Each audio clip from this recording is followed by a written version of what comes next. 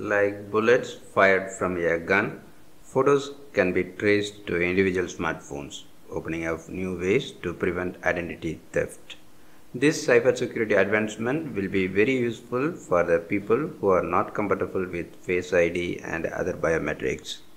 A university at Buffalo led team of researchers has discovered how to identify smartphones by examining just one photo taken by the device. The advancement opens the possibility of using smartphones instead of body parts as a form of identification to deter cybercrime. Like snowflakes, no two smartphones are the same. Each device, regardless of the manufacturer or make, can be identified through a pattern of microscopic imaging flaws that are present in every picture they take. It's kind of like matching bullets to a gun. This new technology could become part of the authentication process, like PIN numbers and passwords that customers complete at cash registers, ATMs, and during online transactions. For people who have had their personal identification stolen, it could also help prevent cybercriminals from using that information to make purchases in their name. This new study centers on an obscure flaw in digital imaging called PRNU, that is photo response non-uniformity. Digital cameras are built to be identical. However, manufacturing imperfections create tiny variations in each camera's sensors. These variations can cause some of sensors millions of pixels to project colors that are slightly brighter or darker than they should be. Not visible to the naked eye, this lack of uniformity forms a systematic distortion in the photo called pattern noise.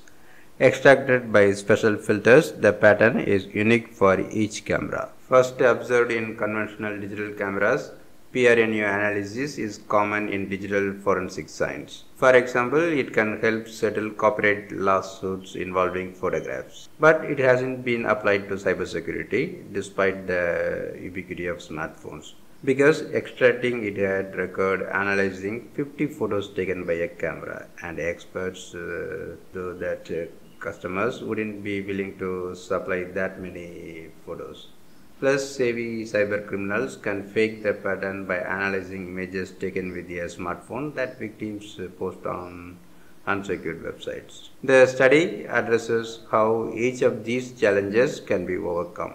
Compared to a conventional digital camera, the image sensor of a smartphone is much smaller.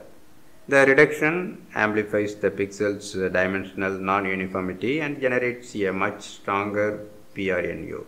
As a result, it is possible to match a photo to a smartphone camera using one photo instead of 50 normally required for digital forensics. The study discusses how such a system might work. First, a customer registers with a business such as a bank or retailer and provides that business with a photo that serves as a reference.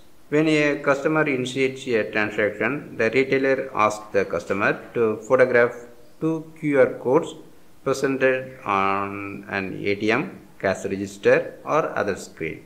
Using the app, the customer then sends the photograph back to the retailer, which scans the picture to measure the smartphone's PRNU. The retailer can detect a forgery because the PRNU of the attacker's camera will alter the PRNU component of the photograph. More savvy cybercriminals could potentially remove the PRNU from their device. But the researchers' protocol can spot this because the QR codes include an embedded probe signal that will be weakened by the removal process. The transaction is either approved or denied based upon these tests. The protocol defeats three of the most common tactics used by cybercriminals: fingerprint forgery attacks, man-in-the-middle attacks, and replay attacks. It was 99.5% accurate in tests involving 16,000 images and 30 different iPhone 6s smartphones and 10 different Galaxy Note 5s smartphones.